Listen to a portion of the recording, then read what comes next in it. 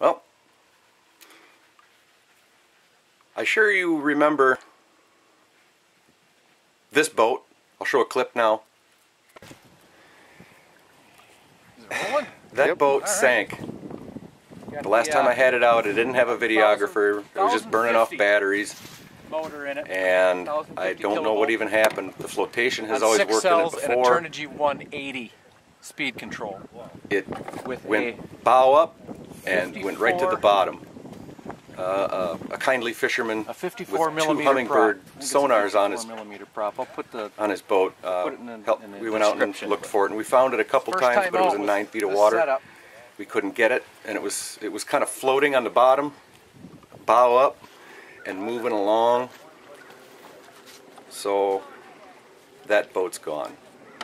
But as luck would have it, as soon as I realized it was gone for good, I went on eBay and I found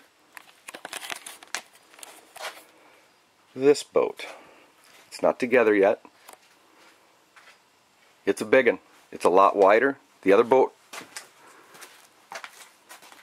would fit right inside of that, no problem. It's big. It's a big one. The only problem with this one is it wasn't meant for the power I'm going to be putting on it, so I'm going to have to really pressure wash this on the inside and put another layer of glass in here. But before I do all that, I'm going to try to make a mold out of this hull. Not sure how I'm going to do it. I think that's what this video... Alright, it's slow going for me, but not for you. I've just made the transom and I'm glassing it in now. The transom is made with...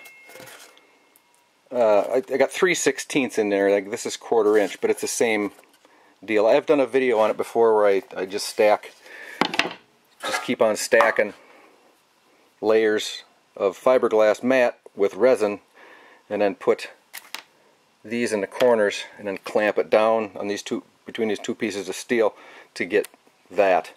And there's a 3/16 piece in there. So that's currently curing up, and the next step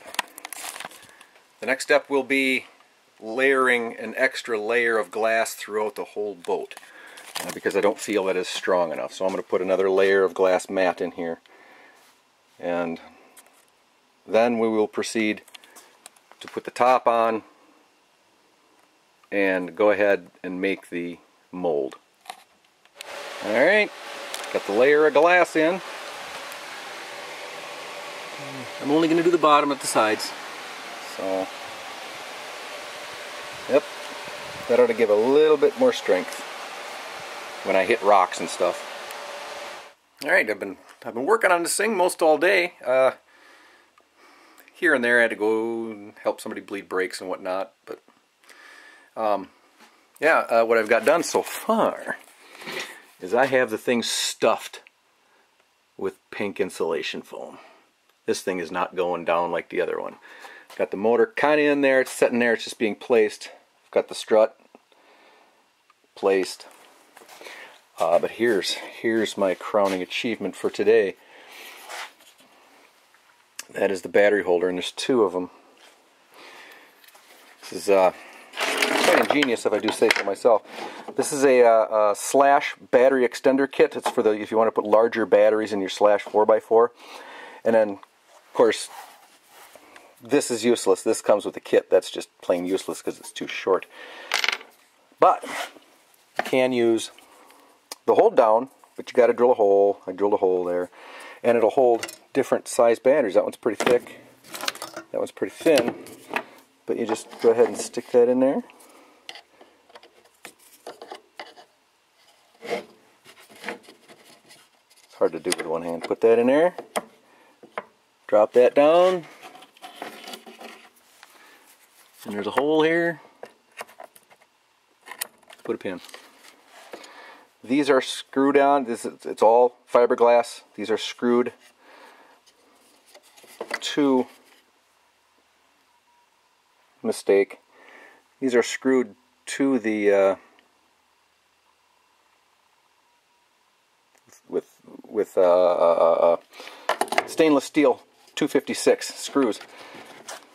Might have to put like a little cushion there to hold it down a little more, but hey, you know, I mean, once it goes in the boat, it's going to be pretty good. I mean, quick battery changes, and with the new hatch cover, with the twist locks, it's going to be very quick battery changes. And hopefully the lid doesn't come off and it doesn't sink. Well, I know it's not going to sink now, but I just got a little bit more to do. I put the rudder on, and then after I put the rudder on, I'm going to start to. This is going to be the fiberglass is so heavy, but I don't want wood because it's going to be wet and it'll rot, and I'll just replace it in the next 2 or 3 years anyway. So this will go in there like that, and of course the rudder. You all understand rudders, so. But yeah, I'm going to glass the stuffing tube in and give a support up here. So that's it for right now. Tonight, it's pretty dark out. It's dark out. Dark out. God, again, this is backwards. It's dark out. So, all right, I'm going to get moving. All right. Having some progress here. I took all the hardware and I fit it and drilled all the holes and had all the holes drilled, and then I took it all off again so I could paint.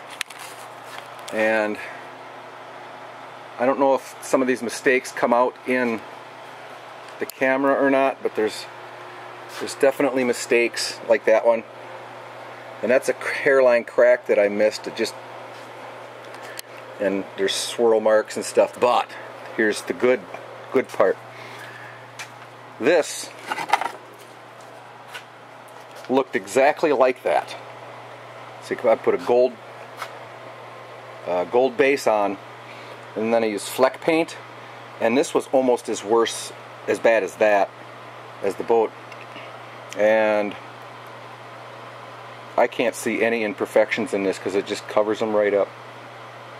So, glitter paint to hide the mistakes, I guess. Yeah, there's all the hardware stuff. I'm gonna put that foam tape around here. But yeah. As soon as it's all done, painted and clear coated, I'll show the assembly of it, and hopefully I can get it down to the water quick enough. It's just being miserable out for April. So, all right. Well, there she is.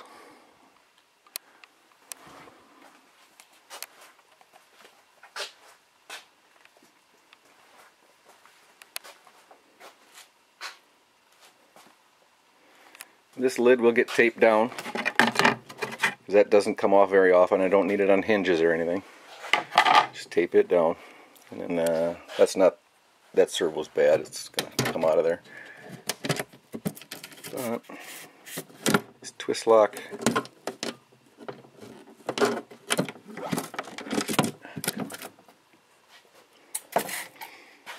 and look at that. Probably put some light in there. Hold on a second.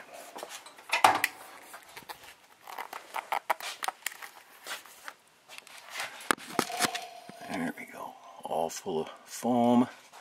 Haven't put the swim noodles on the side yet. But there's the Traxxas RC car battery hold down things I made. Had a little problem with the new collet I just ordered. Drilled off center or something. It wobbled something fierce. Well, what do you get when you get from... That's what you get when you order from China, I guess. Cheap. They were like $3 or something. I don't know. But, yeah. The next clip will be a test in the water. Hopefully that comes along soon. See you then.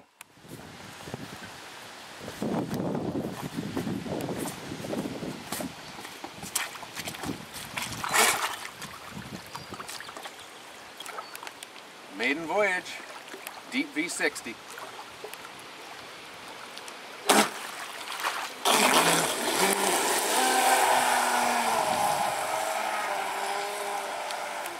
Trim things out a little bit.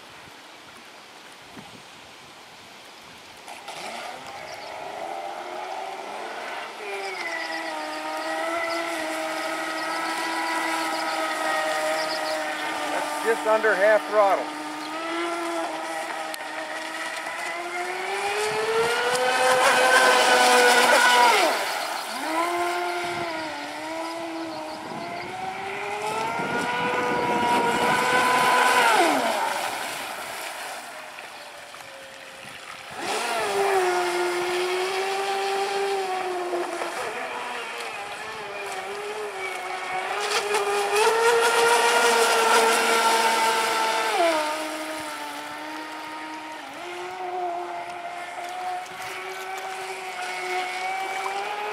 Full throttle.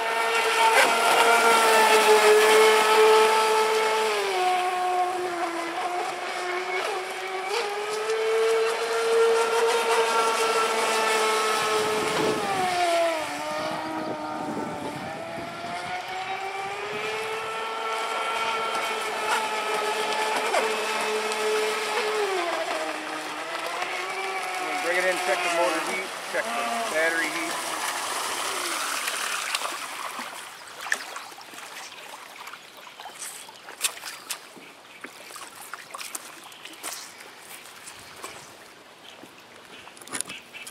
Oh shit, look at this.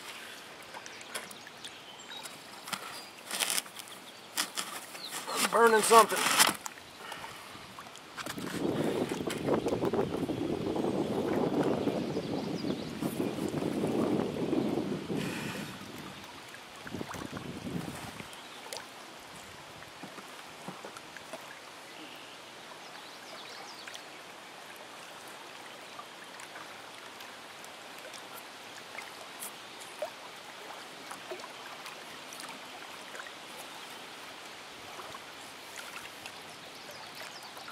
Huh.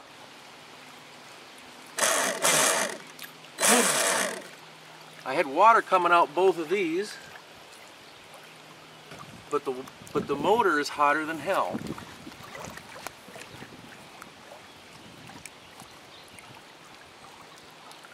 Wires are hot. Speed control is hot.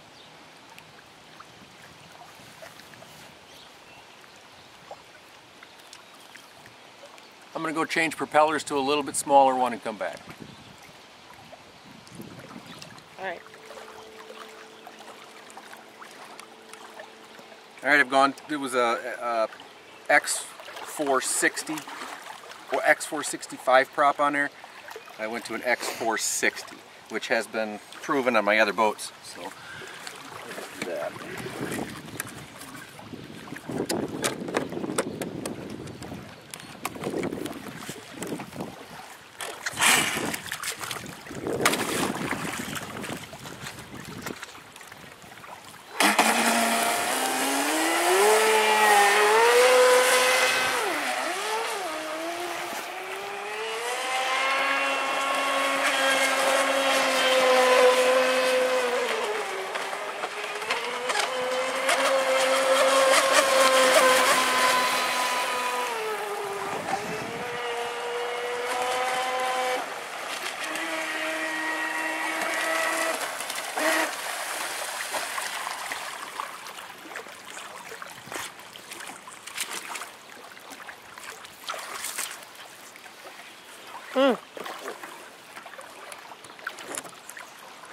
No smoke.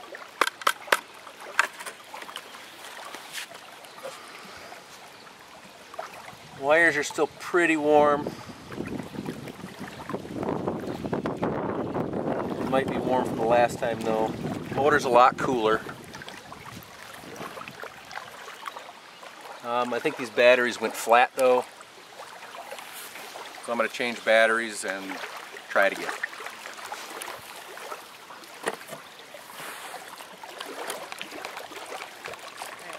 Alright, I got a fresh set of graphene 5000 milliamp batteries in there, 6 cells. So let's just see how that does. I'm going to set my stopwatch and see how long of a runtime I get out of her.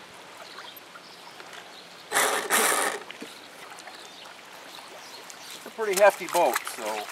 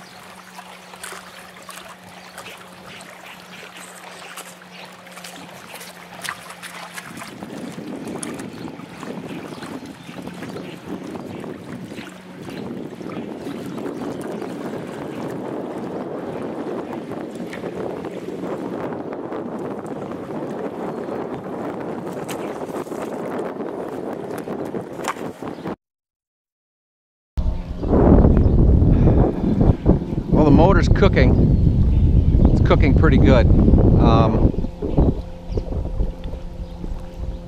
think the extra weight of this boat is a little too much for this Leopard 4070 4050 kilovolt. I may need to rethink the motor. Lower kilovolt, more cells probably.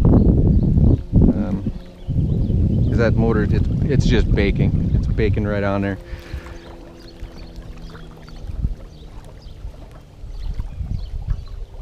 Even the aluminum mounts are almost too hot to touch. So yeah, we're gonna stop running this one for now. I don't want to burn things up. So. Well, that only means there'll be another video with upgrades. So, I guess thanks for watching.